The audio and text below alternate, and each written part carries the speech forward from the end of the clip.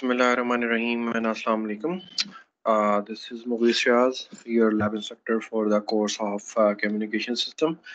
Last time we have performed lab number 8, so now we are on lab number 7. We have performed last time, but now we are on lab number 8.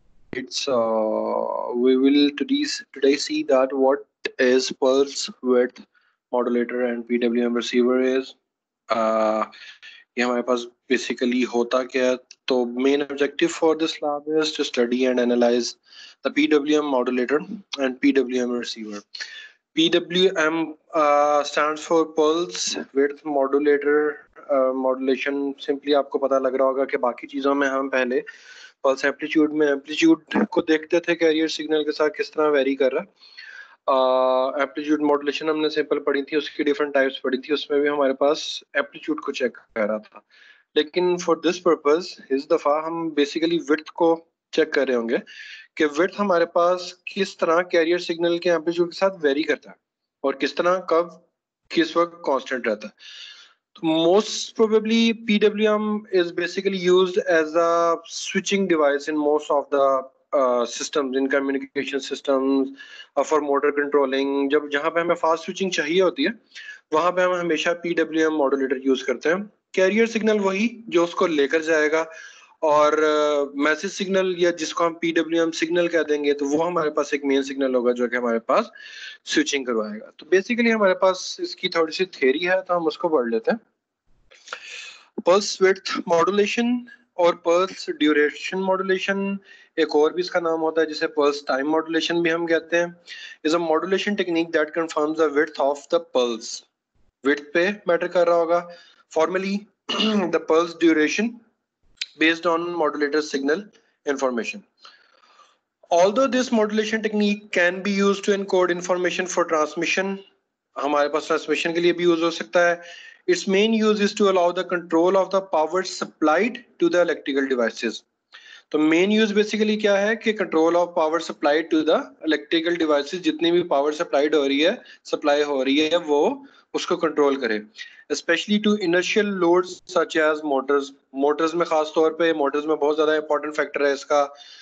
Motor की switching के लिए बहुत ज्यादा important है.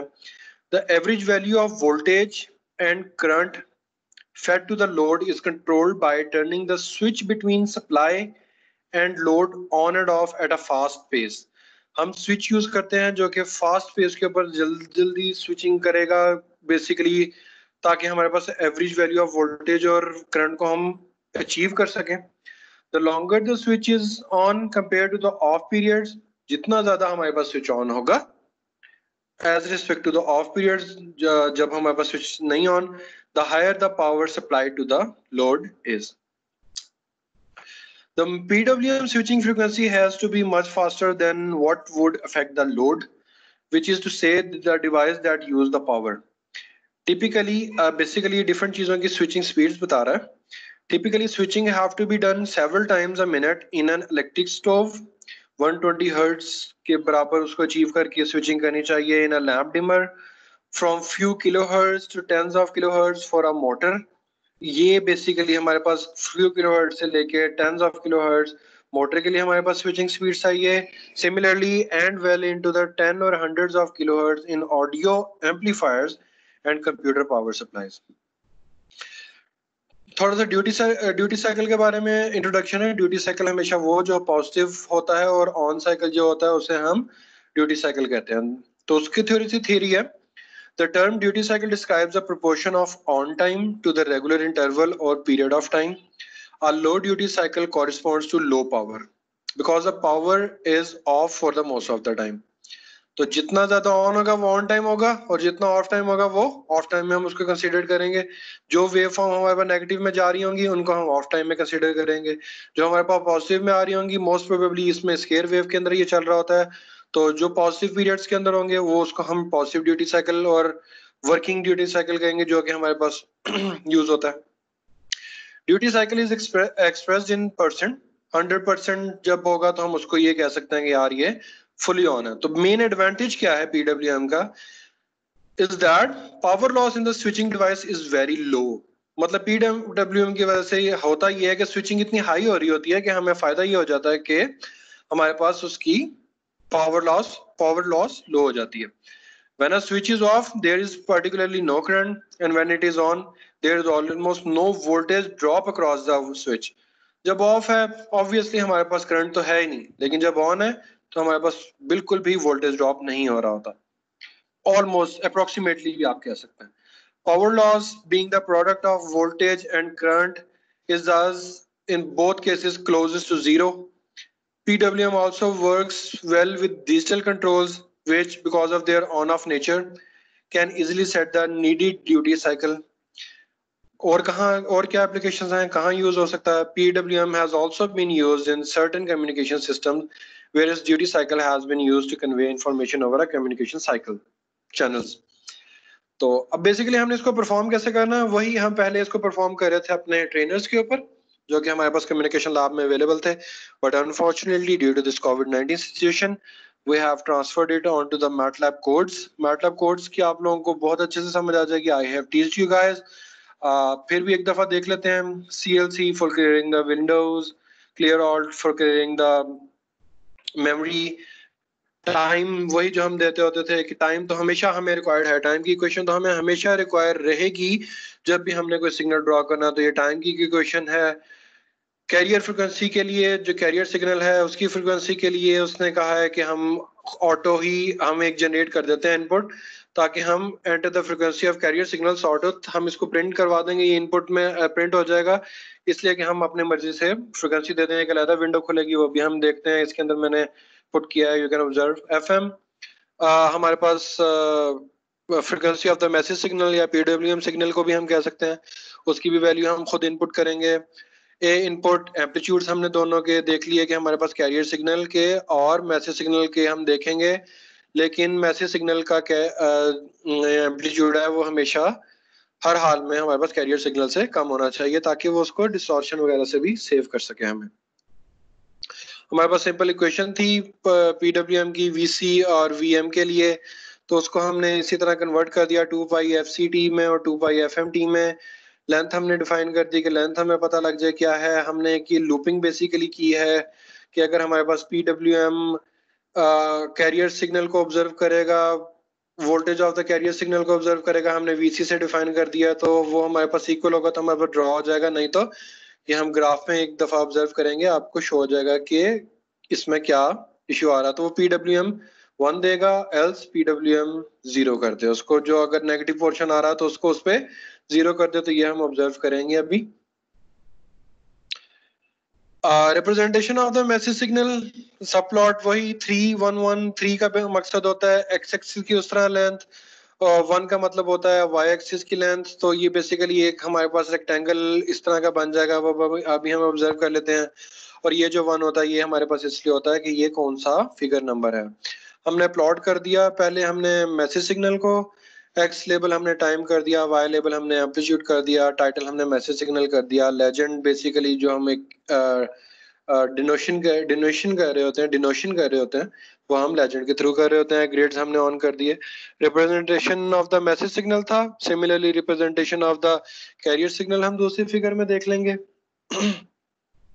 वो उसने हमें सारा प्रॉपर्ली शो करवा दिया. उसी तरह जैसे हमारे पास एक मैसेज सिग्नल की चीजें थी, तो एक्स लेबल एक्स एक्सिस को लेबल करता है, वाई लेबल वाई एक्सिस को लेबल करता है, टाइटल पूरी उसको टाइटल देने के लिए हो रहा होता है. तो representation of the PWM signal मतलब फाइनल सिग्नल जो PWM सिग्नल निकलेगा मैसेज सिग्नल और कैरियर सिग्नल की कि ये हमारे पास पूरी लूपिंग पूरी करने के बाद तो हम उसको भी हमने डिफाइन किया हुआ, तो हम उसको भी अभी ऑब्जर्व कर लेते हैं कि हमारे पास किस तरह होता है. कोड के लिए मैं आपको फाइल लदा वर्ड फॉर्म में दे दूंगा, काइंडली आप वो फाइल जरूर रन करके देखिएगा ताकि आपको मजीद समझ में आ जाए. तो enter the frequency of the carrier signal हमने 5 दे दी, हमने ऊपर मेंशन किया था हम खुद इनपुट करेंगे, हम 5 देंगे. Enter the frequency of message signal sinusoidal था तो हमने उसको 5 कर दिया. ठीक है.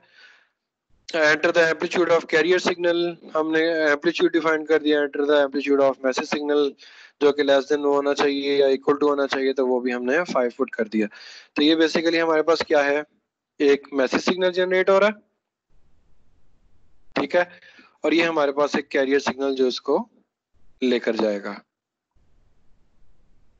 ठीक है, तो इसको जब हम ऑब्जर्व करेंगे तो आप इसको चेक करेंगे कि ये कर क्या रहा है। अगर आप दोनों सिग्नल्स में चेक करें तो ये कर क्या रहा है कि नेगेटिव वाले पोर्शन को बिल्कुल ही निगलेक्ट कर रहा है।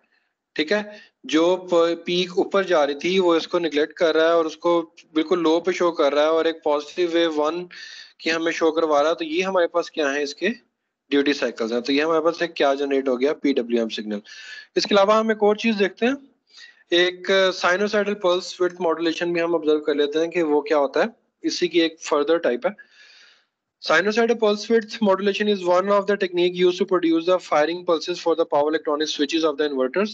Inverters के लिए specifically use होता है.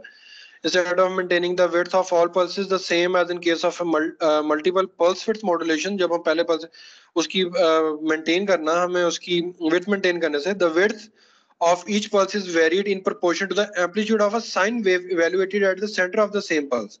तो हमेशा वही जैसे मैसेज सिग्नल को फॉलो कर रहा है तो इसमें भी मैसेज सिग्नल को ही फॉलो कर रहा होगा. The distortion factor and lower order harmonics are reduced significantly.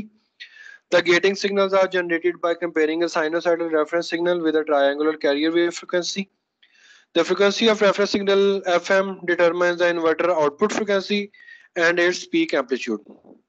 The controls the modulation index MI and RMS output voltage V out. The number of pulses per half cycle depends on carrier frequency. In sinusoidal pulse width modulation, amplitude of the triangular wave carrier and sine wave modulating are compared to obtain PWM waveform as shown in figure. हम अभी figure observe करते हैं. Two factors are important for the operation of the SPWM inverters. Number one is modulation index. वो हमारे पास M1 is equal to AM over AC होता है. AM क्या है? Amplitude of modulating waveform. AC amplitude of carrier waveform. तो ये आप observe कर लें कि अगर ये उसके हमारे पास मॉड्यूलेटिंग वेव फॉर्म आप ऑब्जर्व कर लें, एक साइन वेव है, और कैरियर वेव फॉर्म एक ट्रायंगुलर वेव फॉर्म है. ठीक है, तो उसी के अगेंस्ट हमारे पास ये पीडब्ल्यूएम जैसे हमने ऊपर भी बनाया था, हमें इस तरह का एक पीडब्ल्यूएम जनरेट होना चाहिए. The output voltage fundamental and the input voltage are related by V1 is equal to M1 VDC. Second चीज जो हमें देखनी है इसमें MR is equal to FC over FM. पहले हम एम्पलीट्यूड्स को देख रहे थे जो कि हमारे पास था मॉड्यूलेशन इंडेक्स. इसके अंदर हम फ्रीक्वेंसीज को देख रहे हैं जो कि हमारे पास मॉड्यूलेटिंग वेव फॉर्म की भी है और कैरियर वेव फॉर्म की है. इसके लिए हमारे पास फॉर्मूला है F is equal to KMR FM. तो writing a MATLAB programme for SPWM involves generation of a triangular wave, carrier wave चाहिए, generation of a sine wave, modulating wave चाहिए या मैसेज सिग्नल जिसे हम कहते हैं, generation of PWM by comparing the triangular and sine wave, and finally plotting of all the waveforms. Let the carrier frequency be 1 kHz and modulation index 0.5 था, हमने ये value set कर ली. Similarly ये एक अगेन इसको कोड है, इसको आप काइंडली जरूर ऑब्जर्व कीजिएगा. इसको रन करके बस इसका आप कीजिएगा क्या कि आप इसका एक वेवफॉर्म ऑब्जर्व कर लें. हर एक के आगे हमारे पास परसेंटेज के साथ उसकी चीज लिखी हुई है कि ये है किस लिए यूज हो रही है. ठीक है, सिमिलरली एम्पलीट्यूड है तो एम्पलीट्यूड ऑफ द, फ्रीक्वेंसी है तो फ्रीक्वेंसी, मॉड्यूलेशन इंडेक्स हम डिफाइन कर रहे थे, MR हम मॉड्यूलेशन रेडियो डिफाइन कर रहे थे जो कि फ्रीक्वेंसी की फॉर्म में उसने ले लिया हुआ हमारे पास. ठीक है, single triangular wave form time की इक्वेशंस हैं और वो उनको फाइनली ड्रॉ कर रहा है. Plotting of triangular carrier wave form इसको ड्रॉ कर रहा है, सब प्लॉटिंग है, उसका एम्पलीट्यूड है.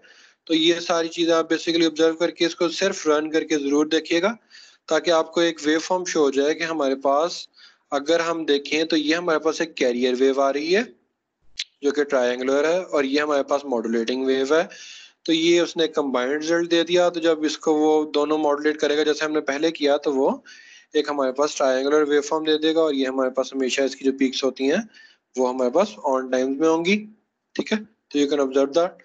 इन कमांड विंडो आएगी, वहां पर आप FC 100 दे सकते हैं, career frequency, modulating frequency, modulating index और मॉड्यूलेटिंग रेशियो. तो ये वैल्यूज देकर आप उसकी वैल्यूज निकाल सकते हैं. तो एप्लीकेशंस ऑफ PWM क्या है? PWM is employed in a wide variety of applications ranging from measurement and communications to power control and conversion. The PWM controllers have varied applications in today's world of electronics. Some of them are mentioned. Telecom के sector के अंदर use हो रही है, तो basically हम communication system पढ़ रहे हैं, तो इसमें तो बहुत इंपॉर्टेंट है. In the field of telecommunications, the width of the different pulses generally correspond to specific values of the data encoded eight one and as well as the decoded at the other. There are various length of pulses and the information will be sent after regular interval. Power delivery के लिए, voltage regulation के लिए, please do rate these. PWM or chopper drives, PWM controller use pulse width modulation to regulate the current sent to the motor, unlike SCR controls which switch at line frequency. PWM controls produce smoother current at higher switching frequencies, typically between 1 and 20 kilohertz. At 20 kilohertz, the switching frequency is inaudible to humans, thereby eliminating the hum which switching at lower frequency produces. तो lower frequency पे हमें switching की वो आवाज आती है, लेकिन 20 kilohertz क्योंकि ऑडिबल नहीं होता उससे ज्यादा, तो ह्यूमन को तो वो हमारे पास उसके बाद जो स्विचिंग होगी वो हमें उसकी आवाज भी नहीं आएगी. However, some motor controllers for radio controlled models make use of motor to produce audible sound, most commonly simple beats. So that is what all about for the PWM lab.